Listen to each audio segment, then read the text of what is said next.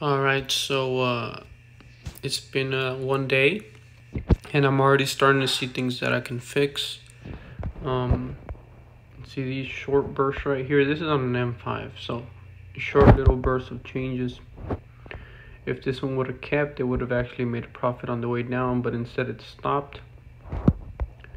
Same thing over here. It made a break even, stops, and all that, and it could have kept going a little bit higher before it closed.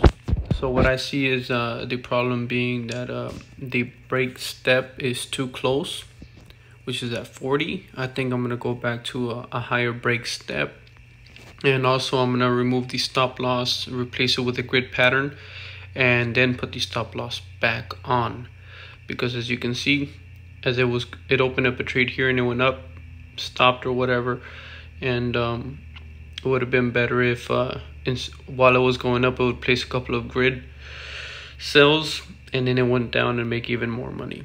Also, I think the lot size for 2, which is the initial opening lot size, is too high. I'm gonna see if I can lower it to maybe a 1, and I think I'm gonna keep it between 1 and 1.5. So I'm gonna do those 3 things: break, start, and step, optimize that.